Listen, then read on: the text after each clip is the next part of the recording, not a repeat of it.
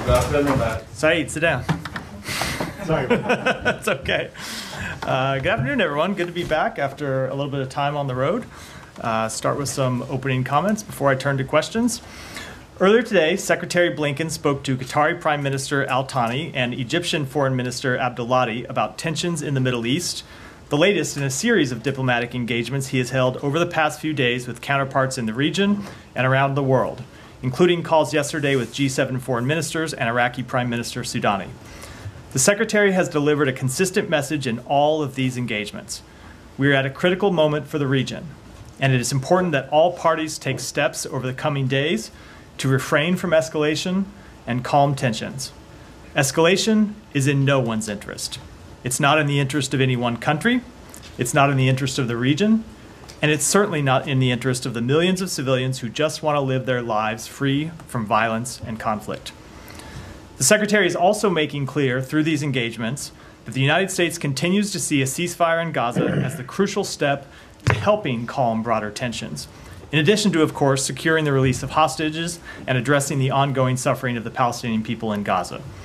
And he is reiterating that all parties need to look for reasons to say yes to an agreement, not look for reasons to delay or say no. As the Secretary has emphasized, this is an important moment for the region, and it is critical that parties make the right decisions over the coming days. Turning to Bangladesh, we have seen the announcement that Prime Minister Hasina resigned from her position and departed Bangladesh. We are monitoring the situation carefully. The United States stands with the people of Bangladesh. We urge all parties to refrain from further violence. Too many lives have been lost over the course of the past several weeks, and we urge calm and restraint in the days ahead. We welcome the announcement of an interim government and urge any transition be conducted in accordance with Bangladesh's laws. Finally, we are deeply saddened about the reports of human rights abuses, casualties, and injuries over the weekend and past weeks. We share our deepest condolences with those who lost loved ones and those who are suffering. With that? Yeah, thanks, Matt, and welcome back. Thank you. Same to you. Thank you. On the Middle East. Yeah. Your comments in the opening suggest that you are quite concerned about the risk or the potential for a much wider war. What exactly is the State Department doing in terms of preparation for that possibility? So we are concerned about the risk of the conflict escalating, the conflict spreading. It's something, as you know, we've been concerned about since October 7th, and there have been various times over the course of this conflict that the risk has been especially acute. Now, of course, is one of those times. And so what we are doing, the Secretary and others in the State Department are communicating with all the relevant parties in the region to make clear, as I said in my opening remarks, that escalation is in no one's interest, and asking that people use their diplomatic relationships to make that clear to others in the region. Okay. For this, my specific question, and I'm sure there's tons to say about your outreach to other countries, I'm talking about internally within the U.S. government, what is being done to prepare for the possibility that that there is a wider war and that there will be American citizens in need. So there are a few different things. So let me take a broad answer to that before getting to the specific last one. Obviously, you've seen the Defense Department make certain announcements with regard to force posture. Deterrence is an important part of encouraging de-escalation, and so we will continue to take steps along that regard. Of course, we prepare for the possibility of further conflict. That being said, I want to just make it clear in answering the question that we don't think conflict is inevitable or should be inevitable, or that increased conflict is inevitable. We're going to continue to work to try to prevent it from happening. But of course, we prepare for all possibilities. That has been the case since October 7th. Obviously, you saw that over the weekend, we sent out a message to American citizens in Lebanon, making clear that Lebanon is a do not travel country. It's a level 4 country. And we issued a security alert encouraging U.S. citizens who wish to depart Lebanon to book any ticket available for them, even if that flight does not depart immediately or does not follow their first choice route. And we'll continue to monitor the situation and make assessments and take actions based on response to real-time events. All right, so last one. You keep saying, or you're saying that a wider war is not inevitable, and you don't think it should be inevitable. But do you think that an Iranian response or an Iranian attack on Israel is inevitable, whether or not that leads to a broader war? So I can't speak to what may or may not happen. That is a decision for Iran to make. We have been sending consistent messages through our diplomatic engagements, encouraging people to communicate to the government of Iran that escalation is not in their interest, and that we will defend Israel from attacks, and that escalation does not serve Iran's interest, just as it doesn't serve the interests of anyone in the region. So I don't want to say it's inevitable. Certainly the risk is there, and that's why we are pursuing these diplomatic engagements. And from your perspective, is any kind of Iranian response an escalation? I don't want to prejudge from here what our view of a response might be, other than to say we don't want to see Iran take further action. And that's the message we are consistently delivering to our partners in the region. Thank you.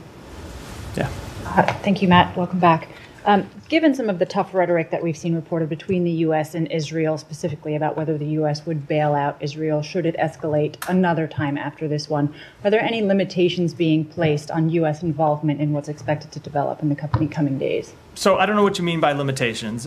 We have made clear that we will defend Israel against attacks from Iran, against attacks from terrorist groups. That is part of our long-standing ironclad security or our ironclad commitment to Israel's security. At the same time, as I made clear in my opening comments, as the Secretary made clear in comments he made on the road last week, we don't want to see any party take steps to escalate this conflict. By limitations, I mean there's a difference between intercepting and defensive actions versus engaging in counterstrikes or even preemptive strikes, which have been floated by the Israelis as a possibility. Is there anything that the U.S. is drawing lines in front of in terms of those actions? So I'm not going to get into the conversations that we have with any of our allies or partners in the region, other than to say, as a general rule, we don't want to see escalation. And that is a statement that applies to all parties to this conflict. Given the Secretary's call as the President's personal outreach to King Abdullah in Jordan, can you say whether the Jordanians are as willing as they were in April to engage again in the coming days' development? I'm not going to speak to that in detail. Obviously, in April, we were able to put together a coalition of countries that were willing to defend Israel against attacks from Iran.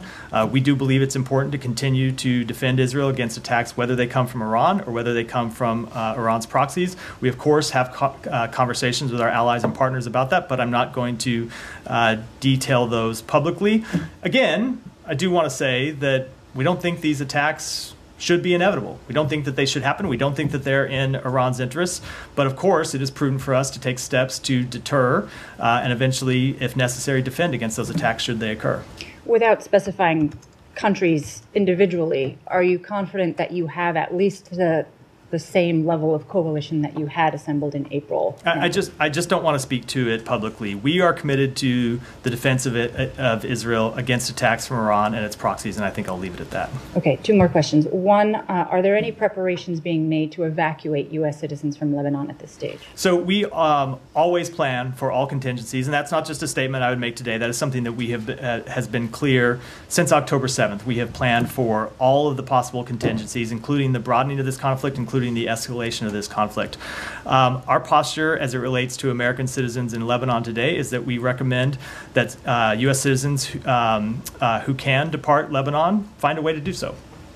Okay, but nothing specific on the potential of an evacuation? I don't have anything to announce here, but as I said, we always prepare for all contingencies. Okay, and on prospects for a ceasefire deal, which this department and other agencies in the U.S. government have been stressing is a crucial key step. I mean, it appears notable that the talks over the weekend in Cairo were hours long. The CIA director was not there. Not to say that an absence of an altogether absence of the U.S. presence, but isn't that an indication that there's nowhere to go on ceasefire talks right now? I mean, how would you characterize them? Are they not stalled? So I wouldn't characterize them as stalled. I would characterize them the way we have said before, which is we have reached an agreement on the framework. That agreement still stands. Nothing that's happened over the course of the past week has done anything to erode the fundamental agreement on the framework to this ceasefire. That stands, but where we also what's true is that we continue to have other areas where we need to bridge the differences between the two parties. And so, look, ultimately, it's not a decision the United States can make. It requires the parties to take these choices, and it requires the parties to get to yes, and not look for reasons to delay and not look for reasons to say no. And so the message that we have consistently communicated to everyone in the region is we want to see a ceasefire. We think a ceasefire is in the interest of Israel. It's in the interest of the Israeli people. It's in the interest of the Palestinian people. It is in the interest of the broader region. So we are going to continue to use all of the diplomatic muscle, all of the influence that we can bring to bear to push to get this ceasefire over the line. And since this is the first time we're hearing from you specifically, I mean, would you say that the assassination of Hania, who was, of course, a lead negotiator in these talks, was at least not conducive to seeing them brought over the finish line? The president spoke to this over the weekend, and I think I'll let his word stand. He said it certainly didn't help. Okay, I have another one for Russia that later. Okay. Thanks. Jordan has, of course, been heavily engaged with the Iranians as well. President Biden had a call today with his counterpart in Jordan. Can you say if any messages to Iran have been disseminated through the Jordanians or any other channel urging de-escalation? So I will let all of the countries in the region speak to what diplomatic engagements they might have had with Iran. But obviously, one of the points of the engagements that we have had is to urge countries to pass messages to Iran and urge countries to make clear to Iran that it is very much not in their interest to escalate this conflict, that it is very much not in their interest to launch another attack on Israel. And so I'll let countries speak to the degree to which they've had those conversations, but I can tell you in the engagements that we have had, every engagement that the Secretary has had, not just over the weekend, not just today, but going through to last weekend, he has heard a consensus position from all of our allies and partners, both in the region and around the world, that they don't want to see the conflict escalated. So certainly I would expect that some of them would pass that message along and impress that point upon the government of Iran, but I'll let each individual country speak to their particular conversations. So there's a consensus position against escalation, but is there a consensus on whether Iran does have the right to launch any kind of retaliatory act? The consensus position is that Iran should not take further action. That's what we hear over and over, is that further action just raises the tensions, raises the risk of the conflict spreading and getting out of hand. Look, the last time we found ourselves in this position, when Iran launched attacks against Israel in mid-April, you saw a series of attacks, and then ultimately the conflict didn't widen further. It's not to say that those attacks were in any way acceptable. Of course they weren't. That's why we'd help defend Israel against them. But that was a moment of real peril for the region, and we were able to chart a path that ultimately got us through that time without it tipping into a wider war. But every time you have one of these cycles of escalation, you have a risk of parties miscalculating. You have the risk of them taking actions that get out of hand or that have unintended consequences, and that can affect the ceasefire negotiations. It can affect the risk of broader conflict. And so the message that we are consistently sending is don't take this step. You don't need to. It doesn't serve anything, and it only puts the entire region at risk. Alex, go ahead. Thank you, Matt. There does seem to be consensus that something is coming and that something is coming soon. Now, I was wondering if you could speak to reports that the Secretary told his counterparts at the G7 that this could happen today or tomorrow, and why you think that the time frame essentially has shrunk compared to last time when Iran took a bit more time to prepare for their response. So I'm not going to speak to those reports. And again, as I've said, we don't think this attack should happen, and we are working to try to prevent it from happening. So I'm not going to give you any kind of window, any kind of delineation of when we might be in a window or a potential window of attacks that we're trying to prevent in the first place. So that's the focus that we have, is trying to impress upon everyone in the region that escalation is in no one's interest and they shouldn't take further escalatory steps. Have you seen any indication that Iran is preparing or Hezbollah is getting ready? I mean, obviously Hezbollah might be the more dangerous party because they're closer and their stuff might be pre-positioned. So I'm not going to speak to any type of intelligence assessments or other things that we might see, other than to note that Hezbollah consistently launches attacks across the border at Israel. It's not something that they would necessarily have to prepare for. You look at, just about every day over the past few weeks, there have been attacks that Hezbollah has launched on on Israel. So it is an ongoing It is an ongoing conflict across the blue line that we are attempting to manage and attempting to ultimately reach a diplomatic resolution to. And then just lastly, have you heard indications from Hamas after Haniyeh's funeral now that they are going to come back to the table? Have they told the Qataris, the Egyptians, that they do plan to continue engaging? I don't want to speak to the substance of negotiations other than to say that we continue to engage with our Qatari counterparts, our Egyptian counterparts. As I said, the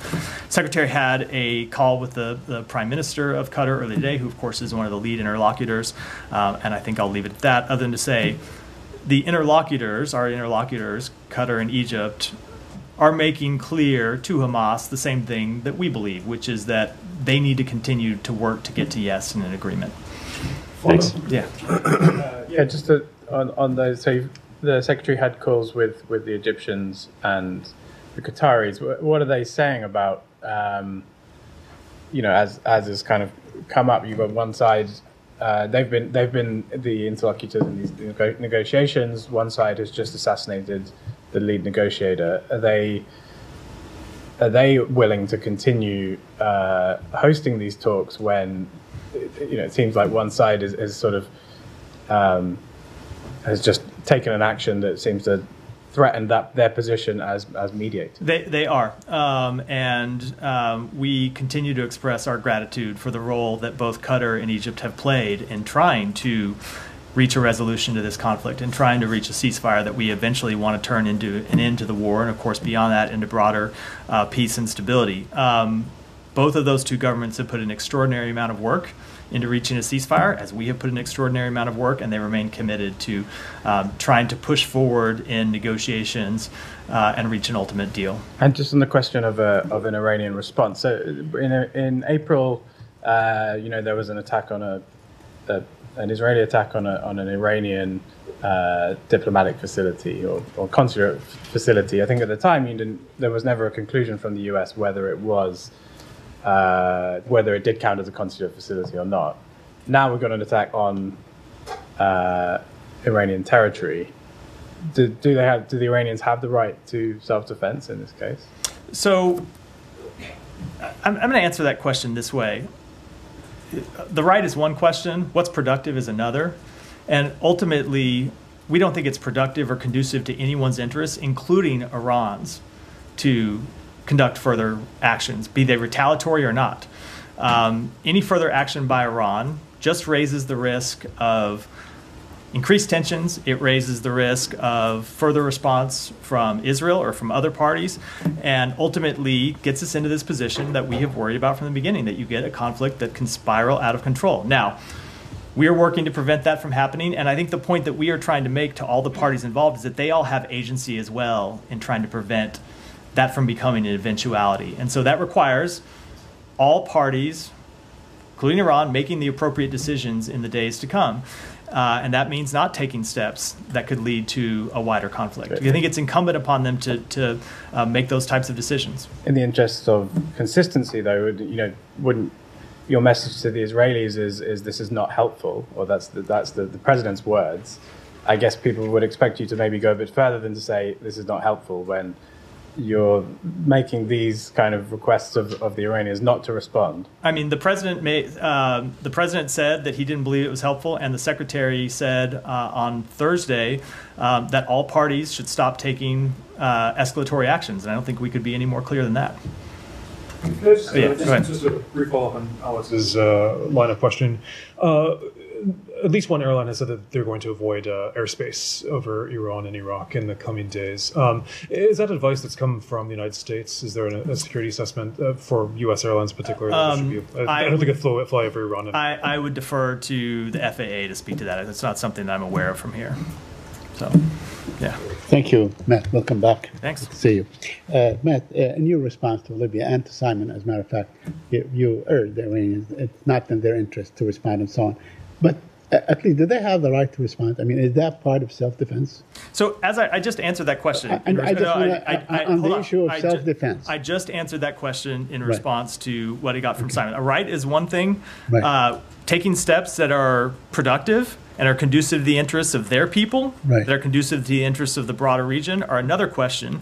And in no way would a retaliatory action by Iran in any way serve the interests of the Iranian people or the broader region. And that's precisely why I'm asking you, because you mentioned the word right. So you are acknowledging that they do have the right to respond. No, I did not acknowledge that. Okay. I acknowledged So, the question. Okay, then let me ask you, if this was, let's say, happened in any of the Western capitals, wouldn't they be sort of obligated to respond? I'm not going to deal with a hypothetical. Okay, site. all right. We'll deal with something real. Last week, a week ago, yesterday, Sunday, an Iran rocket hit, or maybe intentional, hit a small town of Majil Shams, a Syrian town, Syrian citizens, and so on. And you said that Israel had a right to defend itself. I'm not you personally, but I'm saying. So, what's different? I mean, you know, everyone was saying Israel has a right to defend itself. Why doesn't Iran have a right to defend itself when the guest house, you know, I don't want to make comparisons, but it's like the guest house in London or maybe Blair House or anything. I mean, something that really touched the sovereignty of Iran. So I take the point of your question, Saeed. It is not in any way, however, Right. useful at all for anyone in the region for Iran to consider taking such steps because of the risk, as I said, that this could potentially get out of control.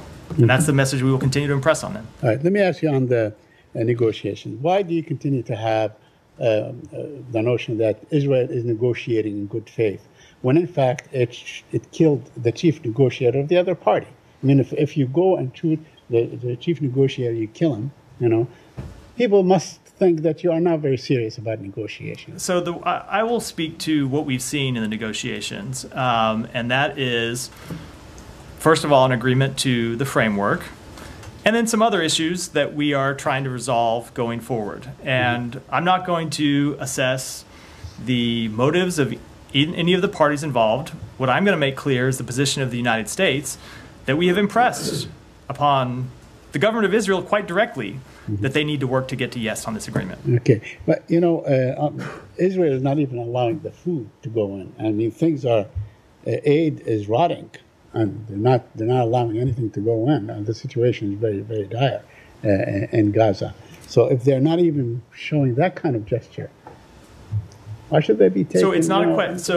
So Said, I'm gonna not quibble, but I think the it's not a premise. What you stated in the lead up to your question is not incorrect. Is incorrect. Okay. It's not that they are blocking aid from coming in. They are letting aid come to the various crossings, right. And then we continue to struggle with the security situation inside Gaza of getting out of the crossings, and that's something that we're working through with the government of Israel and the various UN agencies. But ultimately, it is always going to be difficult. We've seen that now 9 months, more than 9 months into this conflict, and what we've seen is it is always going to be difficult because of the unique nature of Gaza and the unique nature of this conflict to move humanitarian assistance around when you're in the middle of a conflict between the IDF and a terrorist organization that continues to kind of pop in and out of civilian infrastructure. And so that's why we continue to work for a ceasefire, because ultimately that is the way to solve this humanitarian crisis that currently plagues the people of Gaza. And finally, I have one last question. An Israeli American soldier with a U.S. citizen posted videos showing detonation of Gaza homes and mosques and so on. Is that, in fact, it's something that Amnesty called a war crime. If this U.S. citizen comes to the United States, should he be arrested? That's a question for the Justice Department. Justice Department. But okay, but is that a war crime if you show that you have done that? So I can't. There's no way I can take any video devoid of context and pronounce judgment on whether it's a war crime or not from here. Can I just check on one thing? Yeah. This, I think it was the third to last question that Saeed asked. The premise of it was that Israel had assassinated the top Hamas negotiator.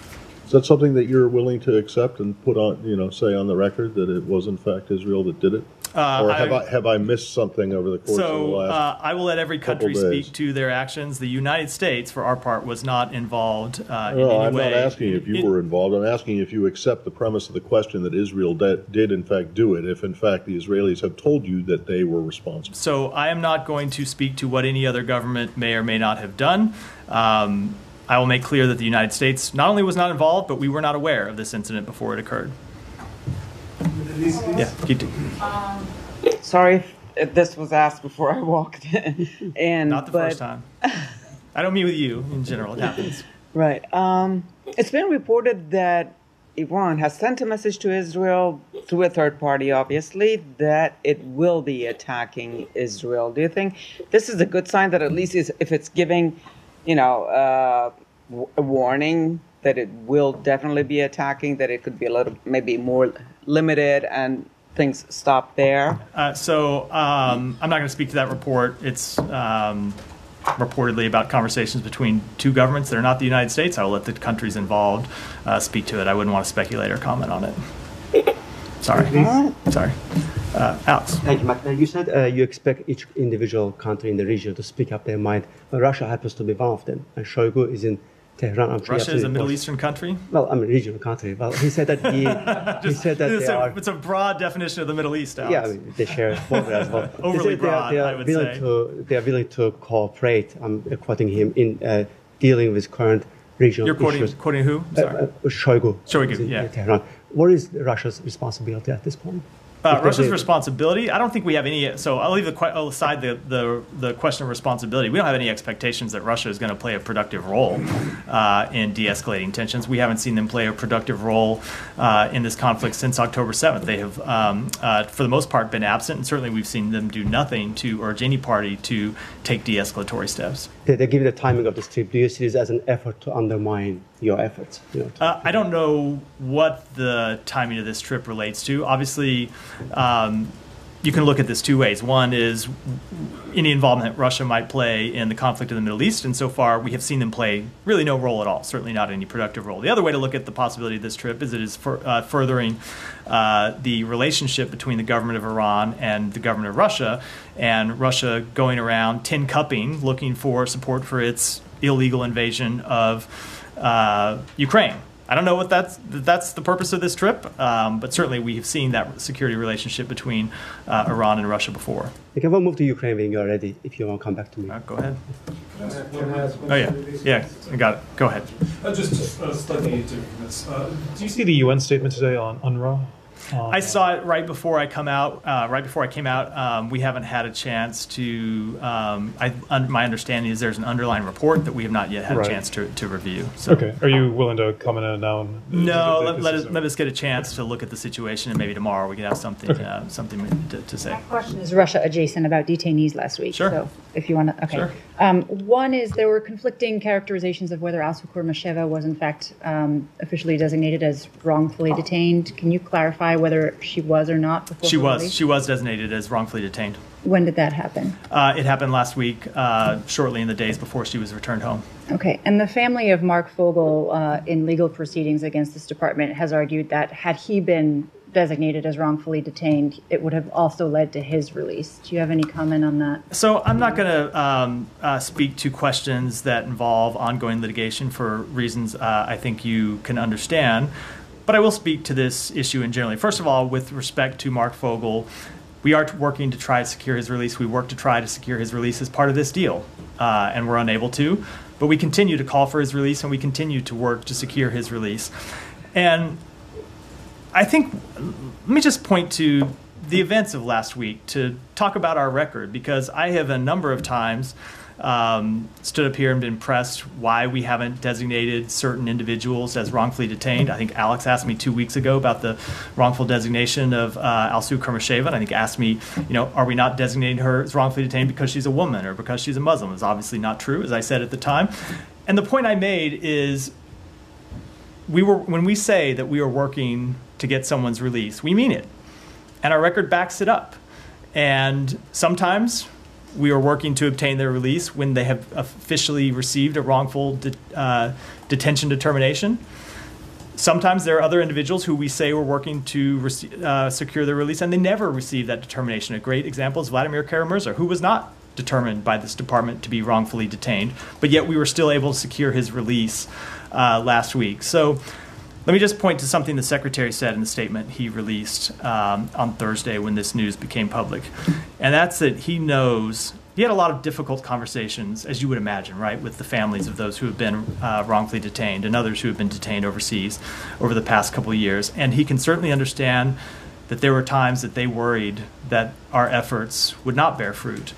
But We know they never gave up hope, and we didn't give up hope, and we continued to work to secure all of their release, and that is true with Mark Fogel, and that's true for every American who is wrongfully detained overseas. I certainly understand, and I'm not a lawyer for the family, that, you know, it's not maybe a prerequisite, a requirement for an American to be released, but it is a fact that 3 out of the 4 Americans in this case were designated as wrongfully detained, and that led to their release, as was Brittany Griner. So just if there's anything else you want to say to the Fogel family at this particular So I would say to the family, as you've heard from others in the administration, that we continue to be committed to securing his release, and we continue to work on it, something that we think about every day.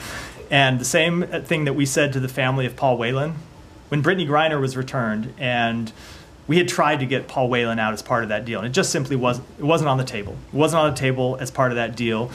And we made clear to Paul, and we made clear to his family that we had not forgotten him, and that we would continue to work on his release, and that was true, and ultimately we were able to get him home.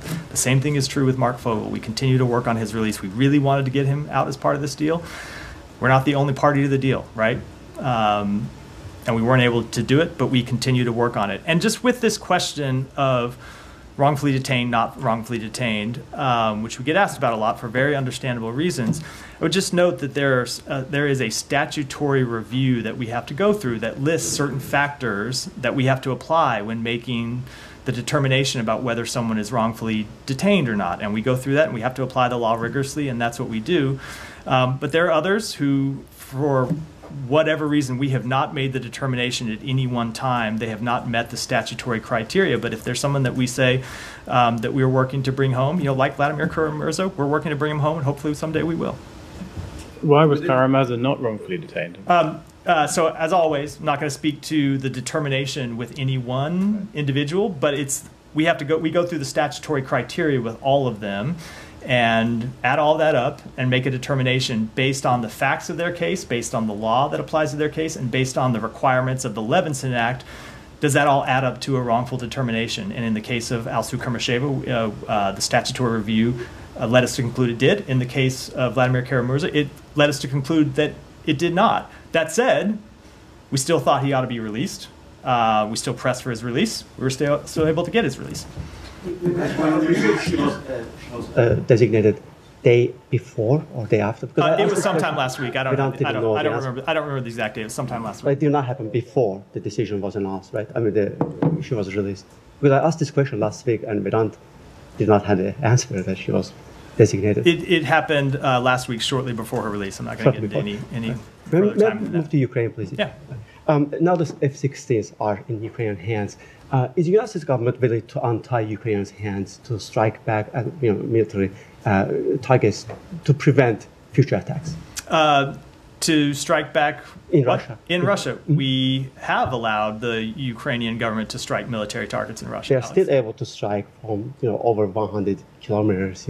So, Alex, you and I have been through this before. My answer has not changed today, which is we constantly look at the needs of the Ukrainian military. We assess the security situation, and we try to be responsive to their needs. And that is a process that we have undergone from the beginning. And we make that process we make those determinations both when it comes to the specific weapons that we provide Ukraine and the restrictions, if any, that we put on the use of those weapons. Thank you. President Zelensky was quoted as saying that he wants NATO to discuss Ukraine, the possibility of destroying missiles in Ukrainian territory.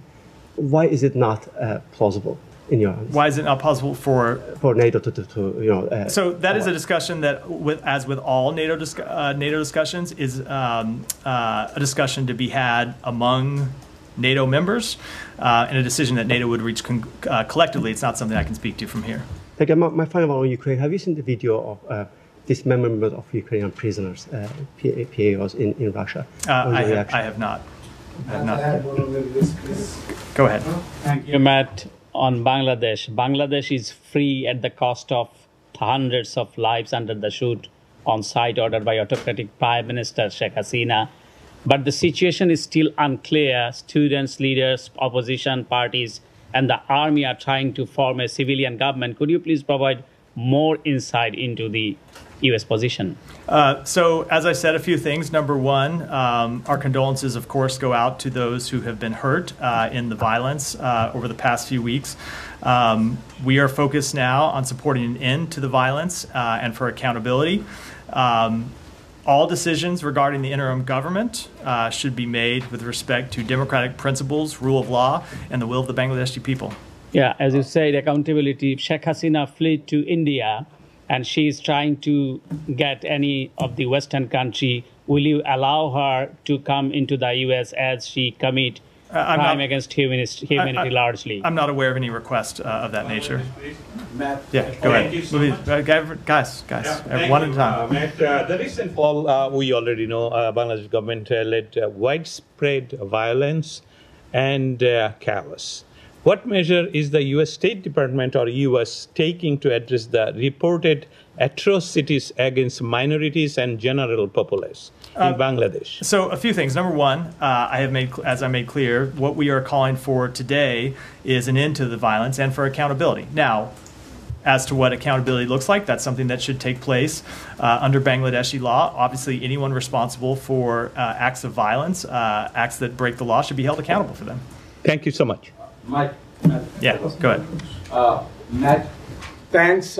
During the time that Bangladeshi people struggled against that fascist ruler and thousands of people got killed, you already informed us that she fled the country this morning. I didn't inform you that. I think. Okay, you said it. Okay. I said we've seen the announcement she resigned. Okay, she resigned. Okay.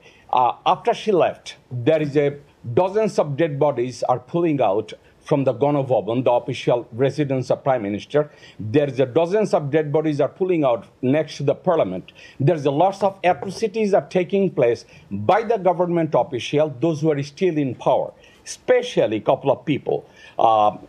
Army Chief of Staff General Waqaruzzaman, he was involved with genocide. Navy Chief Admiral Mohammed Nazmul Hassan, he was involved with the genocide. Air Chief Marshal Hassan Mahmud Khan, they were involved with the genocide. And they're the same people are saying, we are going to the president and form a caretaker government. So, as a matter of fact, when was the last time we heard a killer is going to do the justice for another killer? So let me say a few things. Number one, with respect to the violence over the past few weeks and the deaths that have occurred, it is vital that we have full and transparent investigations to ensure accountability for these deaths. Second, as it relates to the interim government, as I made clear in my opening remarks, we think that it's important that we focus on the Bangladeshi people's democratic aspirations and see a path to democratic governance.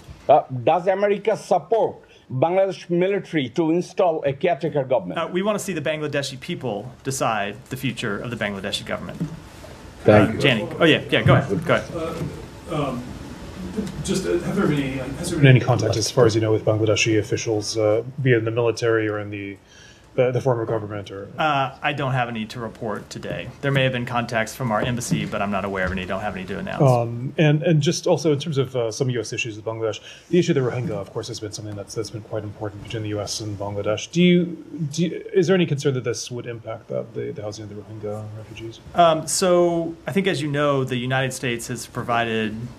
I'm going to try to do the number from memory here. I think it's around $2 billion to assist with refugees in Bangladesh. And I don't have any immediate comment on how this change of government might affect those programs. I would certainly hope that it wouldn't. We think it's important that Bangladesh continue to provide hospitality to those refugees, and we'll continue to work with them to do so. No, hold on. Guys, hold on. Simon, did you have an... Yeah, Sean asked most of my questions, but I did want to ask on, is there ongoing assistance to Bangladesh, both in terms of humanitarian aid that will continue, and also, military assistance continue, given, I guess this is not a coup, but there's questions over the transfer of power. Yeah, so certainly with respect to the kind of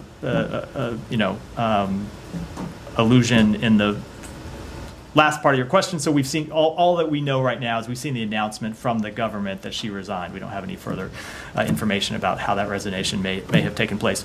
With respect to, and that goes to the question, obviously, of financial support. So with respect to financial support in fiscal year 2023, the United States provided over $212 million in bilateral economic, development, and health assistance to Bangladesh.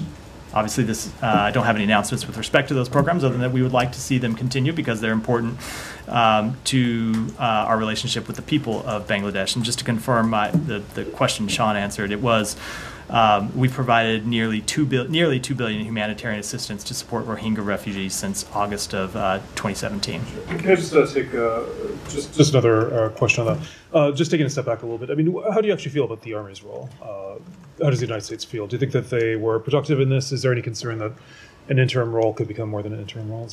So let me answer that two ways. One, with respect to their role over the past several days, we have seen the reports that the Army resisted calls to crack down on the protesters, and if those reports are true, certainly that is something that we would encourage. We don't. We made clear, I think, for several weeks now that people have a legitimate right to protest and to peacefully assemble, and we opposed any kind of violent crackdown. So if it is true, in fact, that the Army resisted calls to crack down on lawful protesters, that would be a positive development. With respect to where we go from here, what we want to see is democratic order. We want to see the Bangladeshi people choose their own government, and that's what we'll be looking for in the days and weeks ahead. Follow-up in Bangladesh. Let me go to Janie. Thank you, Matt. Two questions. North Korea announced that it will deploy a large-scale tactical nuclear ballistic missile launcher to the front lines. What do you think of North Korea's sudden actions? We would encourage North Korea to discontinue taking provocative and unproductive steps and return to the negotiating table. Do you think North Korea's seventh nuclear test is imminent? I don't have any assessment to offer on that. A quick question. North Korea is currently experiencing many casualties due to flood. South Korea said it would provide humanitarian aid, but North Korea chose only support from Russia. What do you think of North Korea, which selectively chooses humanitarian aid? So obviously our thoughts are always with the people of North Korea as they are with the people of any country around the world when they suffer a humanitarian disaster. And whatever differences we have with any government, those are not differences with the people of that country. And so we would hope to see the humanitarian needs of the North Korean people addressed. And I'll let South Korea speak to decisions or offers that they might have made. Thank you. Eva, do you have? Yes, Matt. I know you didn't want to answer a question about the limitations, on whether there are limitations on U.S. support to Israel. But my question, when you say that no one, and your message is no one should say no to de-escalation, is it applicable to everyone? Is it applicable to all parties? Is this your message to Israel? I mean... Yes. My statement, when I said all parties, I very much meant all parties, as did the Secretary when he spoke to this last week. Thank you. Yeah, go ahead, and then I'll go. Thank you. Thank you, Matt. The Iranian Security Council members spoke to Kuwait's Al Jarida newspaper, and they said that a U.S. delegation has visited Iran through Turkey with the mediation of Oman. What's your comment on that? And has anyone from the State Department or the U.S. government spoke directly with the Iranians on this issue? So, with respect to Iran, we've always said we have the ability to send messages to them or to get messages to them when it's in our interest to do so, and I will leave it at that. And last time when the Iran attacked Israel on April 13, they said they claimed that they sent wide notes to everyone, including the U.S. They said the U.S. that they are going to attack Israel. Have you received any notification from Iran on this? So let me just say a number of things. That there were reports about what Iran said to us last time that proved to be completely untrue. There were, you may remember this, that there were a number of things the Iranian government put out that just about messages they sent to us that just were false. And with respect to any communications, I'm not going to speak to them now, other than to say you should be highly skeptical, as always, about reports of what the Iranian government may or may not have sent to us in a message through an intermediary, a third party, or otherwise. And last thing, and how did Iran receive your messages through your diplomatic engagements? I will let the countries who are party to those diplomatic engagements speak to that. As I said, and I think in response to one of the questions earlier, we are making clear to all of our allies and partners in the region and beyond who have diplomatic engagements with Iran that they should press Iran to take de-escalatory steps and refrain from further escalation. But I'll let those countries involved speak to any specific conversations. Ryan. Thanks, Matt. Not sure if you saw, there was a report in Semaphore that the Wall Street Journal tried valiantly to try to confirm its reporting on the UNRWA allegations made by Israel. Yeah. Talked to American intelligence sources, Israeli intelligence sources, were completely unable to substantiate them. Does the State Department have anything new about those UNRWA allegations? And in the future, will the State Department consider allegations coming from Israel differently, given that these have not yet been backed up, but such drastic measures? So I did see that report, and I think it is a good time to remind everyone that the action that we took was not in response to information that the government of Israel brought to us. It was in response to UNRWA coming to us, and UNRWA saying that they had received these allegations from the government of Israel, and they found them credible. And so that was what led us to make the decision that we made. It wasn't getting anything from the government of Israel. It was when UNRWA itself said they found the allegations credible that we thought it was an appropriate step to take to pause the funding. Now, with respect to the underlying investigation, so Sean asked me about it. I believe the UN has issued a statement about it earlier today. We have not yet had a chance to review either the statement or what I understand to be an underlying report, but we'll certainly do so over the coming days, and we'll leave it until we've had a chance to do so to pass judgment.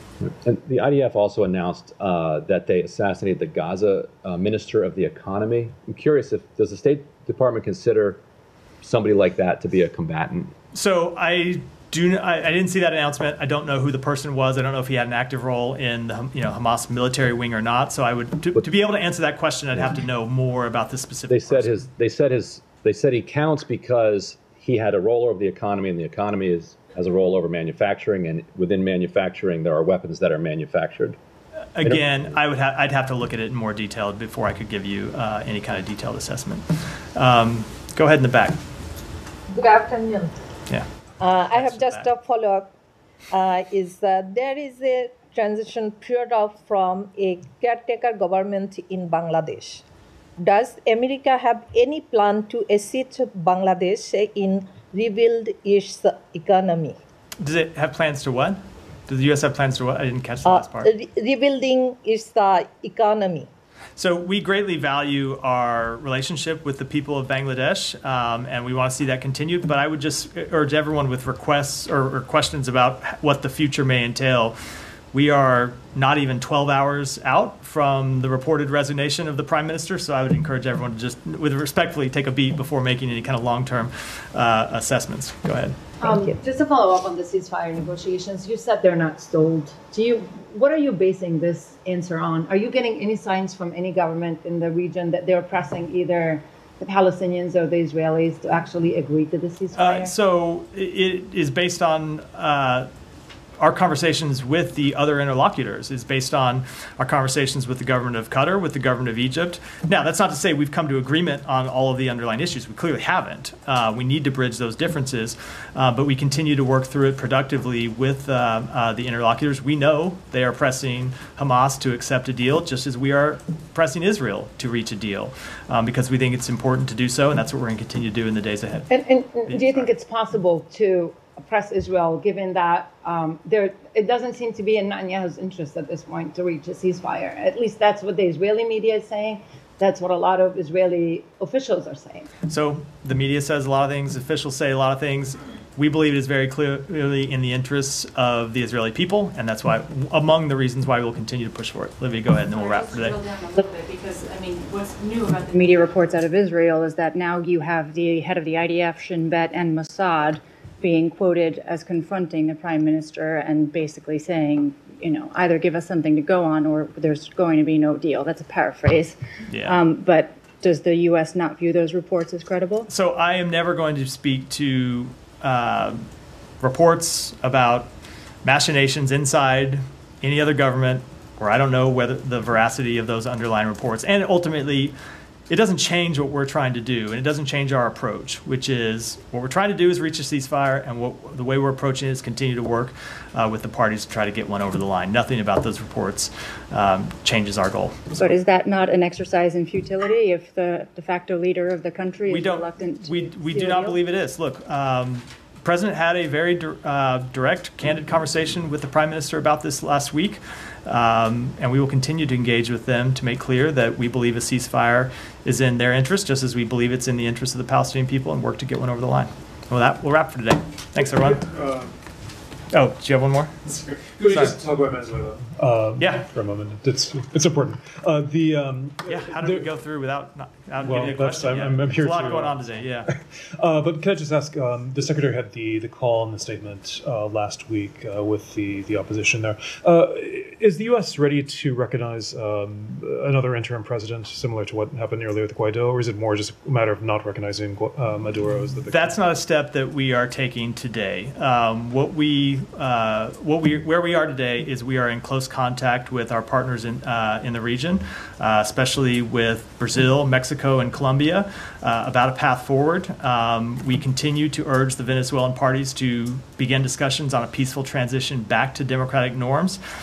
We continue to call for transparency and the release of detailed tally votes, while recognizing it's been over a week since the election, and any release of those votes would require close scrutiny given the potential for tampering or manipulation in that time frame. So no, that's not a step that we've taken as of yet, but we continue to make clear that the will of the Venezuelan people needs to be respected, and that's what we're engaging with our partners in the region about.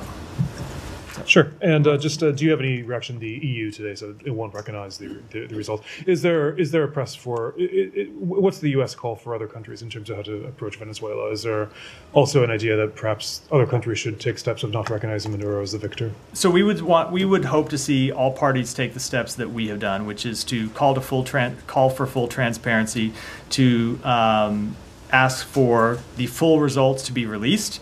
And then ultimately to begin discussions about a transition back to democratic norms. That's what we're encouraging. It's what we're discussing with our partners in the region and our partners around the world. And we hope all countries would adopt that. Ultimately, this is a question about respecting the will of the Venezuelan people. And as we concluded, and you saw in the statement that we released last week, when you look at the tallies that the opposition made public, it's clear that even if every outstanding vote came back from Maduro, it wouldn't be enough to overcome the advantage that Edmundo Gonzalez had. And obviously saw the report in the Washington Post concluding the same thing over the weekend. And so we're going to continue to push for respect for the will, or the will and the votes, actually, of the Venezuelan people. So, Alex, while we've been in here, I was just sent videos from Russian state media of the apprehensions of both Whelan and Gershkovich. I'm wondering if you've seen them and have any reaction to them. The Whelan one shows him appearing to accept a thumb drive before his arrest by masked men. Have you seen these videos? So I'm going to rely on a rule I established in my very first briefing, which is anything that breaks while I'm up at the podium, I'm going to take a moment, step off the podium, and comment on. So I'll be next time I'm back up here, I'll be happy to comment on that. But no, if it's something that broke while I was here, I have not seen them, and so wouldn't. I don't know if it broke beforehand. I was just I have not seen them, so okay. I assume it broke while I was up here. So with that, thanks everyone. Thank you.